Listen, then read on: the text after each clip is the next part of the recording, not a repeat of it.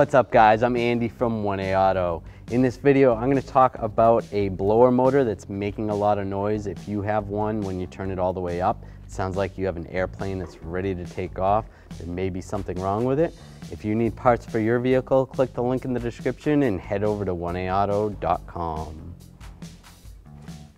So with the key on and we turn the blower motor up, you really don't hear anything. It sounds a little abnormal, but when we turn it all the way up, so with that cranked up all the way, it's almost like the dash is actually vibrating. You hear a lot of noise. So something's wrong with the blower motor. We're going to take the blower motor out and take a look at it.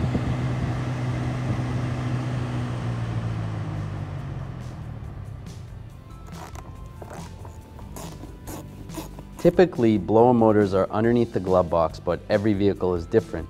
If you need help replacing yours, we have many videos on how to do that on our channel.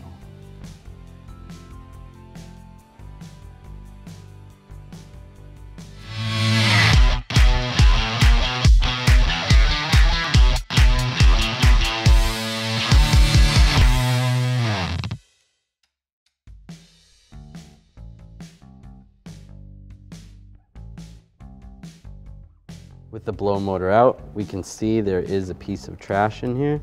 We can pull that out. This was probably what was causing the noise, but it's unclear.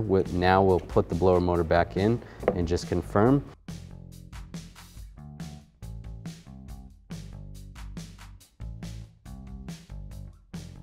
Now we got our blower motor back in. Now with the key on, we can check and see if it's making any noise. Put it on half throttle.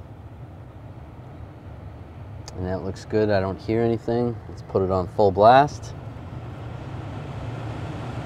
And it sounds perfectly normal. No more jet engine sound, so we're good to go. But if you still had a noise, you probably need a blower motor. Hope this video helped you out.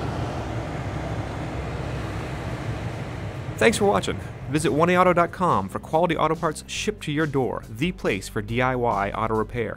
And if you enjoyed this video, please click the subscribe button.